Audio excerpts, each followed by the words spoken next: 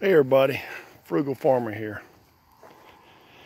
This is part of my land and probably a little over an acre here. What I'm doing, I'll be pasturing this in, and it'll be a dual pasture. It'll either be to board horses or to have goats in here. It had gotten a little bit out of control. I've cut it and I've burnt all the clumps of grass.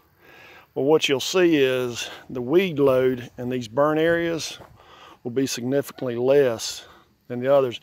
And keeping it cut, your weeds, if they aren't allowed to get tall, then they start just dying, and the grass will take over. So I'm gonna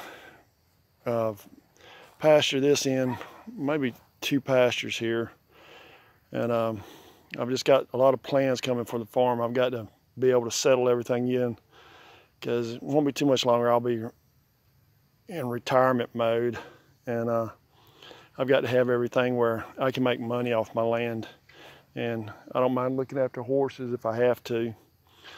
And but I'm getting it pointed towards that where I can grow a lot of my food and I can make money here at the farm. I've got a large barn. I can do a lot in there as far as working on my flea market stuff, and I've got some other stuff coming down the pike. I try not to talk about it till it starts happening, because I feel like if I talk about it too soon, it doesn't happen. So, but this is looking a lot better. I'm so much happier about the way this looks. And once I cut it a few more times, all that burnt stuff will be gone. In a couple rains, it'll be gone.